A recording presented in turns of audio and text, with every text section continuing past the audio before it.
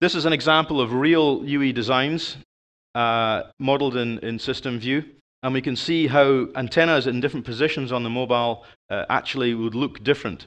So this is the pattern that has to be used to filter the incoming signal after it's been filtered by the base station and the channel model. So the mobile would then need to switch its antenna while the base station is switching its antenna.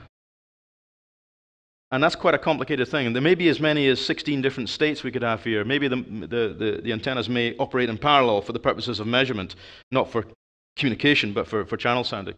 So this whole process could take quite a long time. Nobody's figured this out yet. This is not part of Release 15 agenda, although you could argue that it's a very important thing in Release 15.